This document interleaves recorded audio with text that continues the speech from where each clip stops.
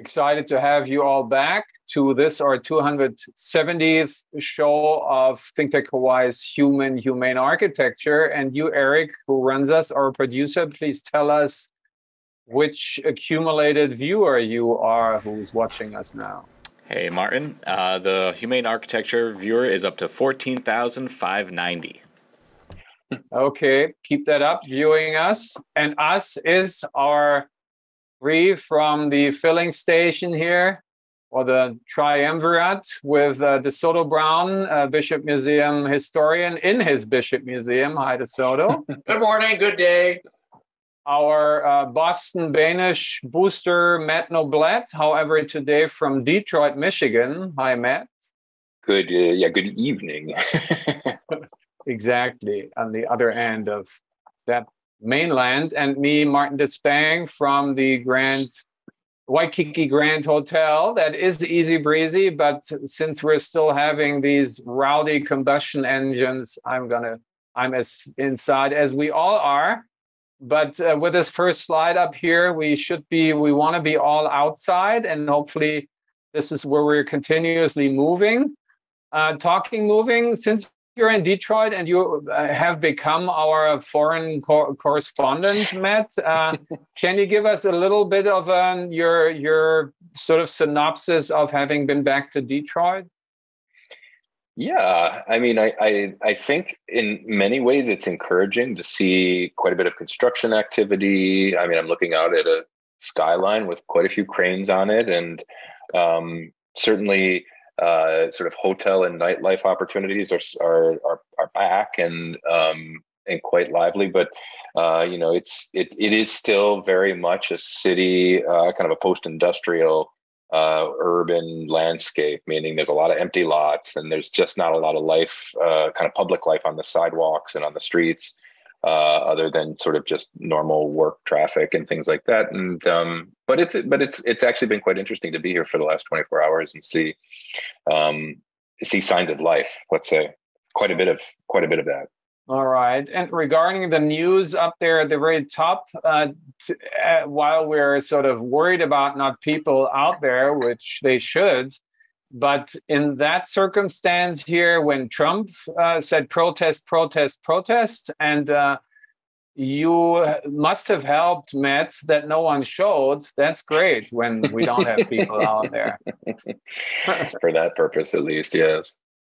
So, and I guess speaking of national politics, we got the polls up there, at least from last night. I double checked. I think it's still the same. While we're really happy to have the Senate secured as blue, and not that we could have hoped any different, but the House there's only one more win away to keep it red, which is sad. But we don't want this to overshadow our enthusiasm about Josh Green. We were still under the impact of all of that. So I don't think, at least for myself, we haven't sufficiently showed enthusiasm and appreciation and congratulations. So I will do this here from my side. Josh, thanks for being with us and working with us on all the levels, because that's what it takes. And DeSoto, the one we remember the most in being engaged in the matters of the built environment. Eric, if we can get the show quote up from the very top right.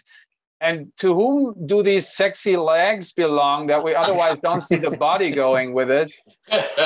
Well, the sexy skinny legs, sexiness is questionable, belong to me. And I am sitting next to Neil Abercrombie. And we were both at one of your class, I don't know what you would want to call that, not critiques necessarily, but in which the students present the aspects of the different things that they worked on during the semester. And we got to react that time to the various thoughts that they were coming up with for developing things for the future. And there are a number of things that not only did they come up with, but under the guidance of their teacher, who's Martin Despang, they think outside the box and they use their young imaginations and young thoughts to break away from everything that's already been established and try to think of new ways to build things for people to live in. And that's what Neil was reacting to, and that's what I was a part of as well. And I'm going to be doing that again fairly soon for your class. And so I'll be looking forward to that. Thanks for confirming this way. Thank you. Hey, and Matt, since we shared that you were just talking with a national German government and their sort of diplomatic branches, and speaking of informed clients and informed citizens, we talked before the show, Neil's qualification that impressed you. You want to reiterate that, maybe? Oh, right. That he studied urban policy and planning or something along those lines. Exactly. And sorry that the show quote in the picture is a little bit blurry, but what he holds in his hand is what he had his PhD thesis based upon, which is Lewis Mumford's Whither Honolulu. And he came with that and he said, I'm prepared. And a little anecdote from the emerging generation side, as you were referring to, DeSoto, is that one of the team members, Dustin Solars, who makes, because we charge them too much tuition and fees, so they got to make a living somehow. And Dustin is making kitchens near the airport. And he told me this was the first year of jungleism in Waikiki in 2015. That's how time flies by. And Neil was running from 10 till 14. So he happened to be a kitchen customer of Dustin. And Dustin told us that when he came, Dustin was so excited about the project that he showed him the model. And that got Mrs. and Mr. Abercrombie totally excited about discussing what one should have done and could have done and so on. And so we said that's the best peer assessment you can get if the highest politicians get engaged and get excited about it, right? So emerging generation keep on rocking and rolling this direction, right? And get to the next slide. DeSoto, I should have been, actually, you want to be with us, thank you. I should have been with you in your front yard that we see at the bottom right, because you had a premiere of a movie. And did you have the chance to watch it, or No, did you hear about it? And we see it down there at the bottom left. No, I did not. I certainly know the setting very well, and just as an aside, Bishop Museum has this great advantage of what we call the Great Lawn, which today is a very large open space in urban Honolulu today, which is used for all kinds of different events, including, as you experienced, a movie showing. And that is something which we're extremely fortunate to have. We could never replicate it now with the amount of money that it would cost to have this big open space in Honolulu. So that's just me plugging something that Bishop Museum has as its legacy, which is irreplaceable. Yeah, and thanks to you having that, because the legacy of drive-in movie theaters, which is as American as you can get it, you lost. There isn't any left anymore. And Matt, I don't know if your next time you go to Munich, please go to see in the distance your founding fathers, Günther's premiere project of the Olympics in '72, and the tower next to it, the needle-like tower. You see it in the distance when you're in the drive-through movie theater in Aschheim. And so, the irony is it comes from here, it's gone here, and over there it exists. As we were talking, same with the utmost tiki restaurant and bar is in the basement of the most upscale hotel, the Bayerischer Hof. Not anymore, although I was back to La Mariana and it's getting back up on its feet, so it's good to have, but it's the only one left, right? Yep, so that's right. We ironically had, because on Thursday when it was, I have to, which I don't have to, but I'm happy to coach the evening, so I couldn't go. So we had to actually go to the Ward Consolidated Theater. And I left with a taste of like, okay, I feel really, really guilty of my skin, because the movie portrays what we, with our skin, have done to you local guys, DeSoto. And so that's really, really hardening and heartbreaking. And getting us to the next slide. you DeSoto, I think you charged us last time because we were talking about Kaka'ako and our Kaka'ako. You said, well, we will have to see how that, goes on in the future. And so Semi and I went. And one of the things they said, we don't have to go back, but you must have read, sugarcane in bracket blame. One of the locals were saying in the movie, okay, that's all they do, to rake in the money. Cash crop. And so we were thinking by going through Kaka'ako, and top left is showing you met with Bill and Semi taking you out to, what's it called? Tango, right? And Bundit was the facilitator of that one. So thank you for that. So we know how that part of Kaka'ako looks like. And that is still Howard Hughes. So these Howley cowboys.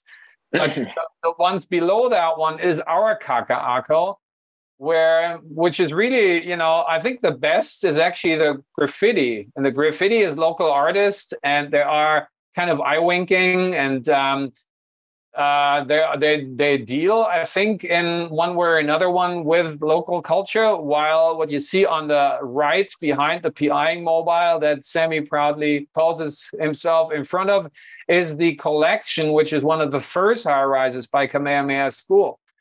And that one in our discussion we had was like, well, that's cash crop too. That's cash crop architecture, where you basically do it for profit. And it's a little bit, as Matt and I, when we were talking before the show, is like, well, you grow a pineapple and then you cut it in chunks, and you give like 2 pieces to the local people, and the rest you ship out for profit, right? That's how it feels a little bit, at least to us after this discussion, in that, if that's fair to say. Yeah. And I think the thing that also comes up in this situation, which is somewhat unplanned and maybe a little peripheral, but it's very valid. Matt, you were just talking about there being street life and activity on the streets in Detroit coming back from desolation, and how heartening that is. And I think one of the things that's really going to change in Kaka'ako is changing. Kaka'ako developed as first a residential area with schools, with a movie theater, et cetera. Gradually, it became light industrial, and the inhabitants or the residents moved out. But even though that character changed, it was still then, and still for a large part is, a very discombobulated, if you will, amalgamation of lots of different types of buildings, small buildings, walkable streets, etc. Now, there is the lack of infrastructure, which is a hindrance in some situations where the utilities are not underground and there are no sidewalks, etc. But this hodgepodge of diverse buildings of different sizes, shapes, the multitude of street art on the walls, the murals which have been created for powwow, that very disconnection adds a liveliness and a vitality which these mega projects, when they are taking up an entire block with a uniform structure, which is usually the parking plinth, then destroys. So it is a very different feeling. Yeah. And that is something that Kaka'ako is going to turn into, and is in the process of turning into. So what you see in the pictures of the vitality is going to change to a much more sterile, separate, and monolithic group of buildings, which is going to be very different. Yeah. And to that regards, the top left picture is the most vital. And that is what they call SALT. And that is actually a repurposed area where they afforded and allowed themselves, spoiled themselves, I guess, in the pressure of development and going high. Not this one, because that's the Howley Husey one, but the very bottom left, Eric, that's that SALT area. So these are good you showed that one before, because that's like what the Howleys do. And then you see bottom left what the locals do. And that, in fact, is but also because it is a grown urban fabric and it's some grittiness to it, right? It's not all lean and clean and new. So upon your request, DeSoto, but you're sitting already, so we don't have to worry too much that you're dropping. But next slide is the answer to your question. See how that will develop. So this is what Kamehameha School has out there on their website as far as what the future, their master planning is. And again, there is, you know, a lot of wording up there, which is actually the project that will be the first one to actually be executed. And before we leave this picture here, we want to read through this. But before that, again, Matt, we've been talking about the traditional hand drawing style of the Behnisch firm that it was famous for, rightly so. But the difference is then it actually translates through the kind of charming chaos and reality, I would like to call it, which you can call people, you know, basically powered. That's like where, you know, things get alive. And so you carry this all the way through, while here, I think it's a scam. They want to get across, oh, it's harmless, it's kind of cute because, you know, we drew it by hand. But in fact, when we analyze this more, guys, where do we get to? What's our assessment of what we see? Let's get it going. Yeah, I just want to say that when you mention salt at Arcacaaco is successful, and I really admire it. But when you create things like this, it is not possible to know beforehand if people are actually going to come, use it, and turn it into a space of vitality and human activity. And SALT has been successful, which I really admire. When you go there, there are lots of people walking around, they're doing stuff. That's great. The rendering that we're looking at here makes this place look lively and exciting and wonderful, but the proof is going to be when it's built. And you can't force people to come to something. They have to want to come. And once they come, they attract more people. We're very social. We like to go where there's activity. So I hope that this will occur successfully. But again, you cannot be 100% sure that that's going to happen, even if you draw a nice rendering. Let's say the rendering is well intended, but are there clues from reality why this might not work the way it's suggested, Matt? I mean, it is a good question. I mean, just because you draw people in the image doesn't mean there's anything there that actually brought them there, right? I mean, this is of course one of the architect's great tricks is to be able to sort of, it's sort of invisible forces, right? Things you can't necessarily draw that play a big role in how, as DeSoto said, how attractive or how appealing a place is. I think, you know, any kind of development of this scale also brings to question the kind of, it almost by its sheer size implies a kind of demographic shift, right? Like who is actually going to be renting these places, and how is that going to change the inherent composition of who goes there and who lives there and occupies that place. Yeah, I have to say, and this is exciting. You have to show me your projects, which I haven't seen, basically in America, right? But the ones of your firm, as in my hometown, the Nord LB and the big town over Hamburg, the Unilever building. You guys were programming. You didn't leave it up to here. It's like, okay, these tenants here got to really pull people, right? So it relies on if there's good, restaurants and good shops. If not, people don't go there. So you as an architect always showed in very sort of private, very exclusive typologies of a bank and of a corporate headquarters, which by their nature have nothing to do with the public. But you say if it's in a city, it has to be, and you made sure. And your architecture sets the stage for that, because we know what people like and what they don't like. So it's not rocket science to script that, right? And that's what you did. There's a great restaurant at the end, at the backside of the Unilever building, right at the river. And we know that people like to be on the river and they like to eat. So, and that draws them. And there's public shops, and you don't see the best is that, of course, there's security of, that not everyone is supposed to walk up into the corporate headquarters. And that's solved in such a discreet way, just like before Günther did it with the Bundestag, right? Where you didn't to basically barricade things off and scare people, right? You can make it very discreet, non-visible, and basically give people the feeling, oh, this is a public building, although it's not. That's really well, and I think Unilever does it in a similar way to the Genzyme building that we looked at last week, in that it puts the lobby of the office building at the second floor with a big stair going up.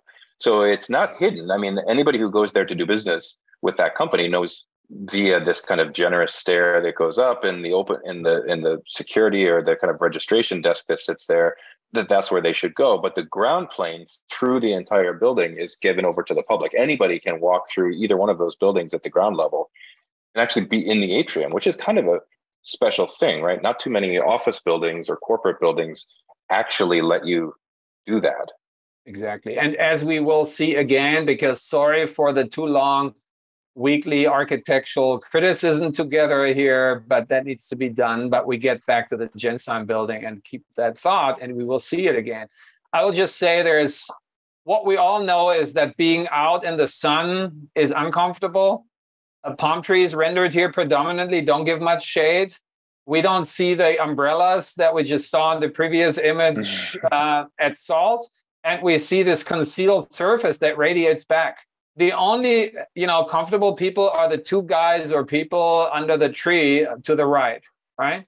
So, I mean, that's why I'm saying this image here is basically fooling us, because under real conditions, this is not. And now we get to the architecture that is sort of like, nicely not, gone into more details, but you already get clues because, there's very few horizontal double or multiple lines, which might indicate balconies.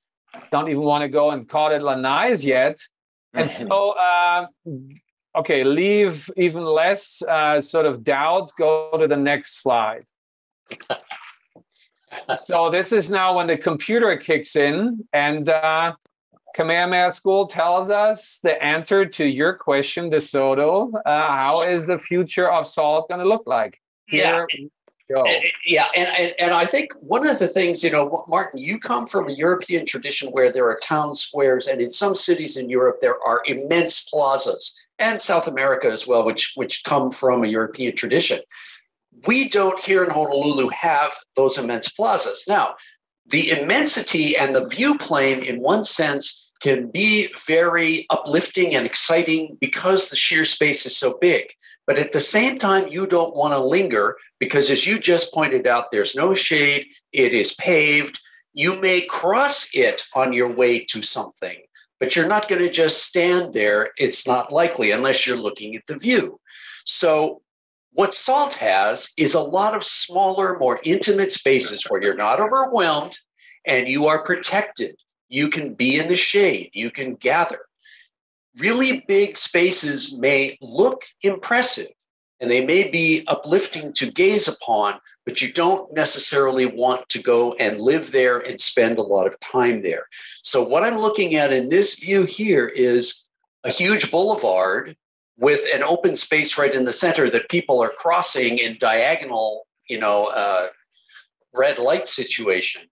But even though there are trees, it is not looking like you want to be there for any length of time. Well, where you want to be is, I see some blue up there horizontally. There's some pool there. Yeah, but you don't get to go there. That's only the people who own there or rent in there, right? So that's not what you've been talking about, Matt, where you make the private public, or you make it inclusive. This is highly exclusive, and you got the same old. We're in the 21st century, way into. And Matt, you said when you left us, you said, wouldn't this be the island with basically mainly electric cars because this is the best circumstance? But I want to go, we have been dedicating many shows to that, DeSoto, and we show quotes, one with two up there to the right. If we find, because we got the most ideal circumstances, not only for renewable energy, which would fuel electric cars, but also basically for public transportation of multimodal way, as moving bands and gondolas and all that stuff that even works in winter resorts. But, when you don't have the snow, we remember, we got the job for the canopy for the subway in Bochum because it always snows on and it goes kaput. And that's why they could save some money. You don't have this here. So really, for continuing the 21st century, potentially post-fossil and multimodal, really wasting the parking, the first couple of floors to that fossil dinosaur. I mean, or even if you say it's a post-fossil, but to that very inefficient and ineffective chunk that clogs the streets, because it's not going to be less traffic jams and congestion with electric cars, right? It's solving the air is more breathable and there isn't as much oil on the roads, but the rest of the problems basically stay, right? And that's so this isn't very encouraging, and we have to go more into the architectural detail also, because the first of these projects that they basically told us is going to be up is the one that we see at the left in the very back of that new stuff here in the left. And for that one, Eric, we have to go back forward to the previous slide and quickly read through the project description here. And that needs you, DeSoto, because once again, they're using Hawaiian wordage here. Yes.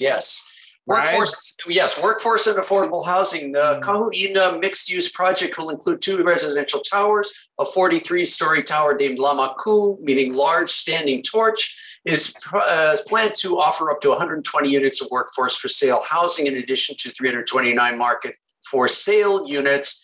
Adjacent to 32-story is called Mamalu, and and honoring the legacy of Princess Victoria Kamamalu will feature 125 units of affordable rental housing, 273 ground floor commercial space, 9-story, 3,000 stall parking lot, garage, 12 live work lofts, open air gathering places. Okay, so yeah, some really big towers and a huge parking area. Yeah, and we won't torch you more than with this torch that we're going to show you at the beginning of next week's show. But I promise that we skip on our weekly, because I'm sure there's going to be a new project popping up that we skip.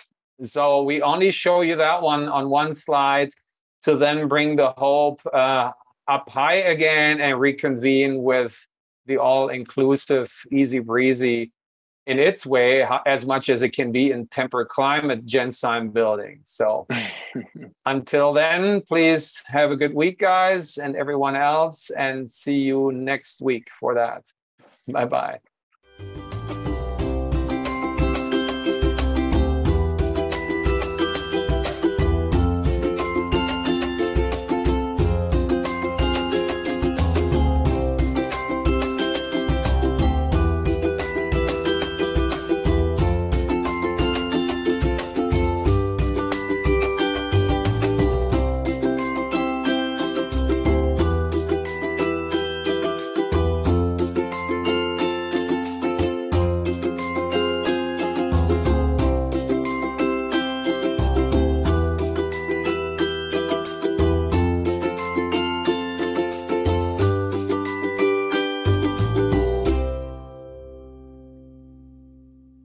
Thank you so much for watching Think Tech Hawaii.